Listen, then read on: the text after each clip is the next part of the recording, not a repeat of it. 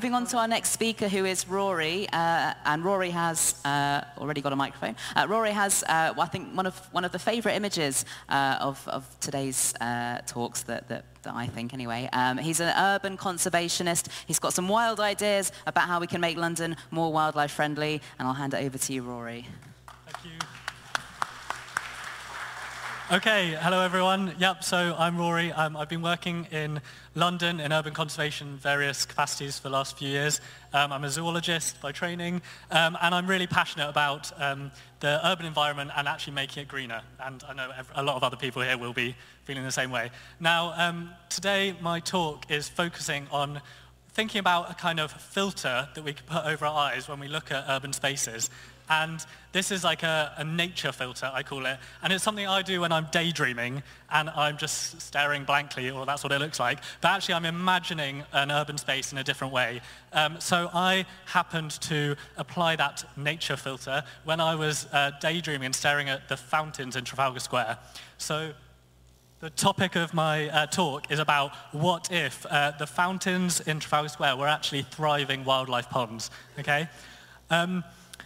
For a bit of background, if we kind of go back in time 125,000 years, I know it's quite a long way back in time, what we would have seen around Trafalgar Square would have been quite unexpected, maybe, for some of you. We would have had like woolly mammoths, we would have had rhinoceros, we would have had straight-tusked elephants, and red deer with, enormous antlers like we see in Richmond Park would have been roaming around in this area. And that's found in the fossil record underneath Trafalgar Square. And that would have been across the rest of London. So I think that wildness is quite cool, that there's that history there. If we skip forward a few thousand years to 1826, that is when Trafalgar Square was conceived as a new public space. Some of the old housing and the sort of stables were being cleared out to make a new public space, okay? And it was a few years after that the fountains put in, and we sort of had this beautiful public space develop over time.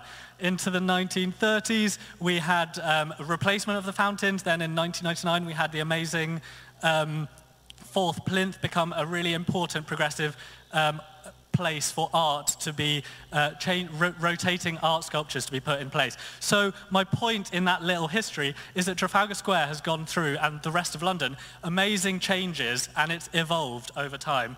But crucially, it's kept pace with modern society, with the way we want to live, and kept, historical and cultural importance. So I'm looking at 2019. What is Trafalgar Square's next evolution, and maybe other parts of London? I think it could be inviting nature back in. I think it was 2003, Trafalgar Square wiped away all the pigeons and we were all obsessed with cleanliness. I think now it's time for a little bit of nature to come back. And I mean, how amazing would it look if we had that space that's already there? There's already these ponds in place in Trafalgar Square, and they could be really thriving spaces. So if everyone wants to imagine the scene, okay? You can look at the picture by my friends at Featherwax Studios, which is sort of an artist's interpretation of what I'm envisioning. But equally, you can apply your own filter. Think about the dragonflies we might see whizzing around Trafalgar Square. Think about the newts, if you stare into that clear water, that you could see swimming. I think they always look like just like tiny little Godzillas. I know it sounds weird, but in the movie Godzilla, the way Godzilla swims, newts look so similar when they're swimming through the water, and they're amazing to watch. You could have newts actually in a thriving population here, I think, and you could have lily pads and flag irises and loads of native wildflowers producing incredible displays, seasonal displays throughout the year. So I hope that through using this nature filter and looking at our green spaces a bit differently, we can envision a different urban environment. So I want to sort of leave you with the sort of take-home message, I guess, which is I want everyone to use that filter, to use that nature filter when we're looking at the urban environment, not just in our parks and cities, but other spaces around the urban environment. And there's 15 million visitors that come to Trafalgar Square, according to Wikipedia, each year. And those 15 million visitors, if they see London is inviting nature back in, which it is in amazing ways already, but it could do more. If they see that, I think that will be an inspiration for other cities, especially in such a public space.